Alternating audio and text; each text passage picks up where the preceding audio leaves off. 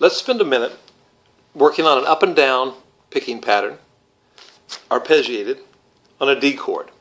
What we'll do here, we'll go down and up on each note of the chord. The notes in this chord are F sharp, D, A. So I'm going to start on the first string and go down up, second string down up, third string down up. So we'll go like this.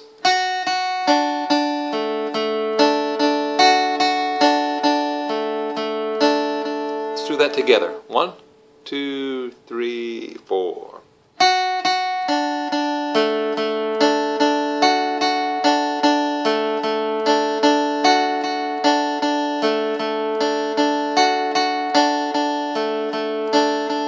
We want those strokes to be nice and even, downstroke, upstroke. We want it to be nice and even, nice clear tone.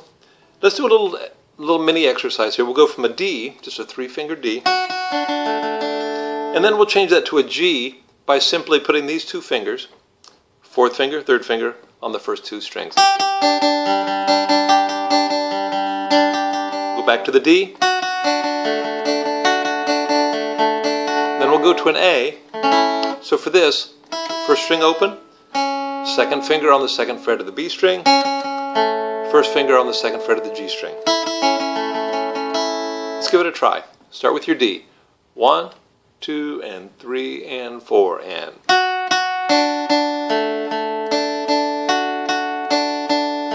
Okay, that G string is open. Nice and even. Back to D.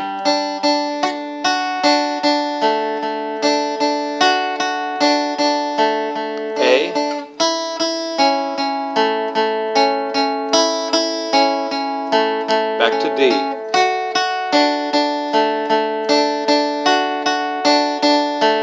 G.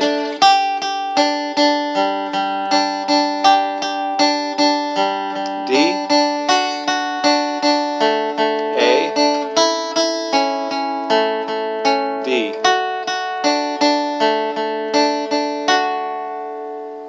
So this and the other 2 picking exercises that I've listed so far are all about helping you gain control of the pick on the up and down strokes, how to jump around across the strings. There's an infinite number of variations you can do. Start on these nice, easy, basic ones. Get even, keep the strokes even, and you'll be on your way to doing some great picking. Okay, enjoy.